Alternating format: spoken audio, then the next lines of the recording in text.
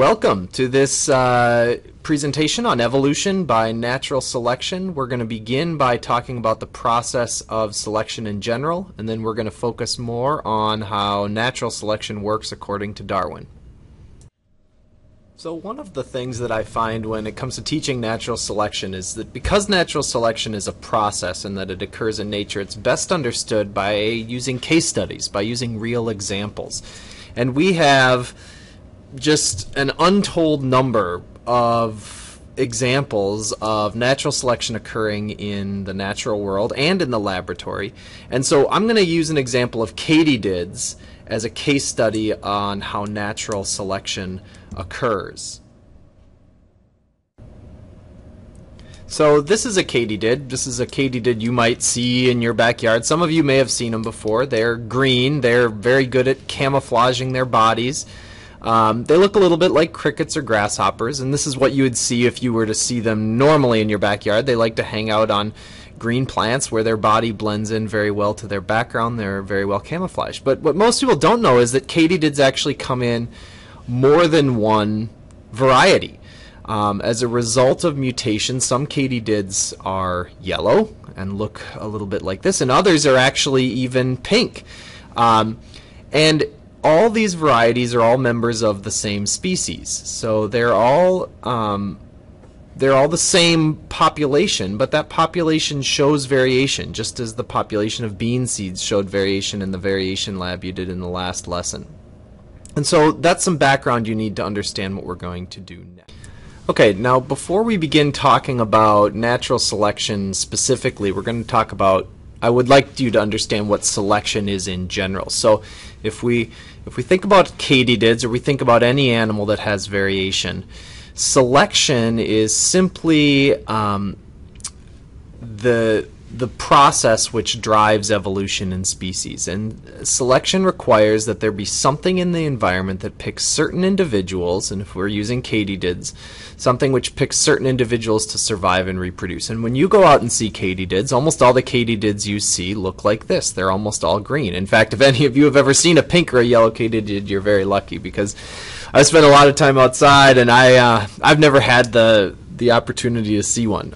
Though once I found out about them, I have spent some time looking for them when they're out in the late summer. Another way to think of selection is that it's described as differential reproductive success. It's anything which causes things to reproduce at different rates and have different success rates in that reproduction. This is one of those phrases in biology that I love, because the words give the definition. Differential, so there's different success in reproduction. And so in this case, green katydids have differential reproductive success compared to the yellow or the pink. When it happens over time, evolution occurs, and because the green katydids reproduce more, they have better reproductive success, then they in turn become the most common members of the population, and we have genetic change over time, which is the definition of evolution.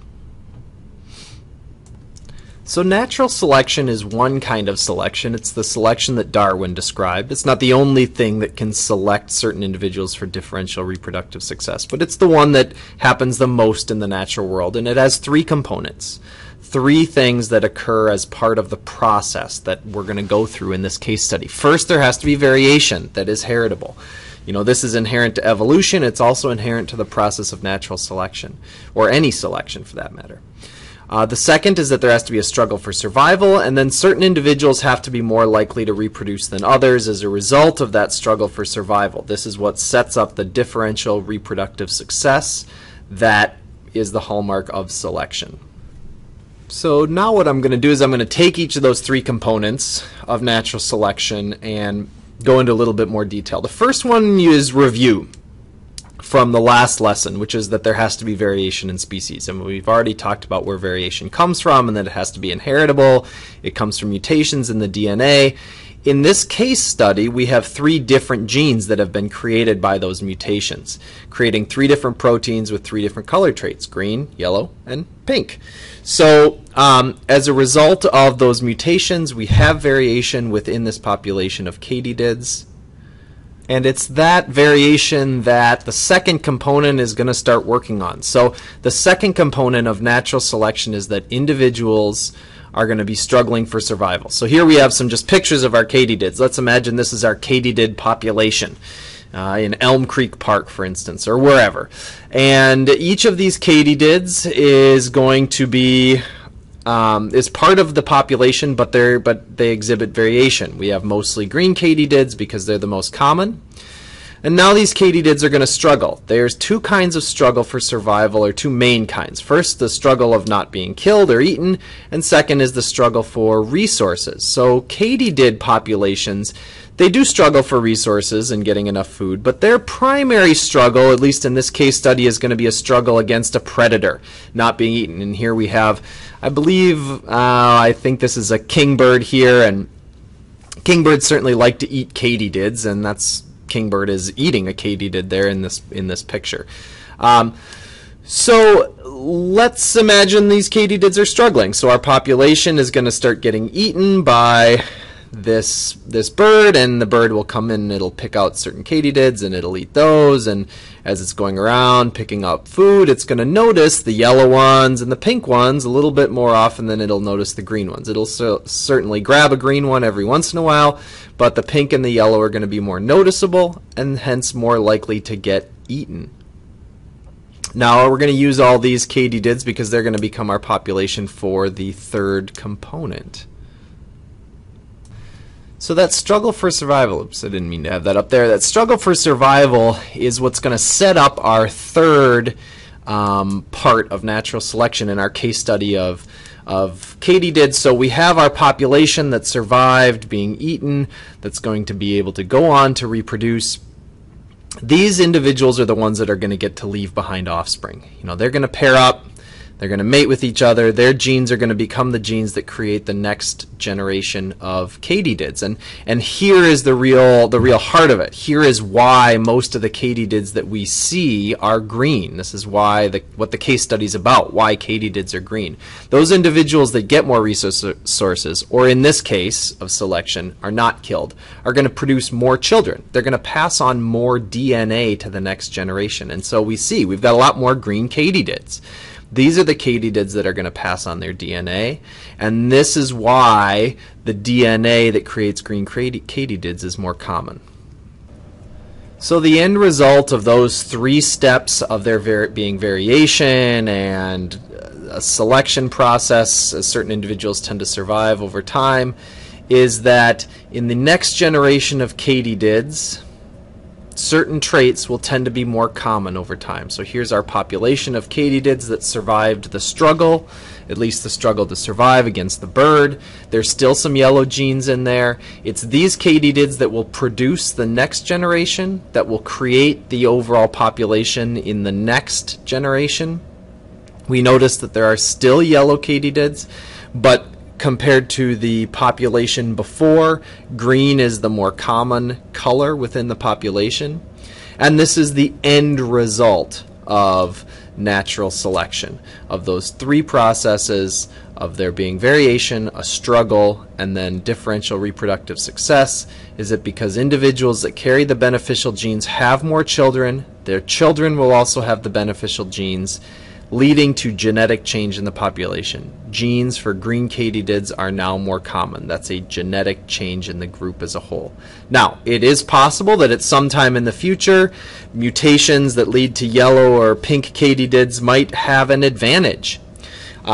Maybe there are more yellow plants in the environment for whatever reason, or the soil is yellower and katydids can hide against those. In that situation, yellow might have an advantage, or for some reason pink might have an advantage, and we would start to see again a change over time as those individuals were favored in the struggle for survival. Sometimes it's called survival of the fittest, but favored in that struggle for survival, and then their genes would become the genes that were more common in the population. So in your assessments on natural selection, you're essentially going to be asked to apply the principles to a case study, at least for the higher level questions. Here's our 4 principles: that all living things have variation, that they struggle, and that certain individuals leave more offspring, and then the end result. that certain traits become more common. I'd like you to try to apply these principles that are true for everything that undergoes natural selection to the case of the katydids. How would you explain how katydids have genetic variation? How would you explain that katydids struggle for survival? How would you explain which katydids produced more offspring and why? And how would you explain the end result? Pause the video now, answer that question, and then we'll come back and I'll show you the answers.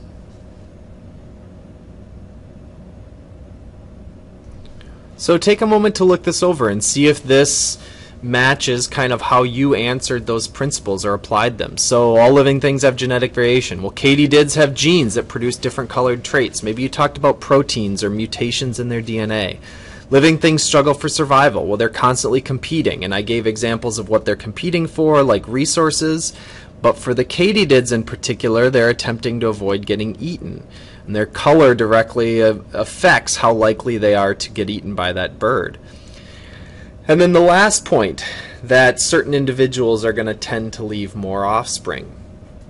Well, green katydids are better camouflaged, so in each generation, more of the green ones will survive being eaten by birds, so we're going to have more green katydids reproducing each year. I would have loved to see you use the phrase differential reproductive success in this section, or perhaps in the last section where we talk about the result of those first three things, which is that because more individuals with genes that produce green color are in the population that reproduces, the green trait becomes the most common. And this explains why we see green katydids. So the theory of evolution tells us why we see green katydids without ever having to be about katydids specifically.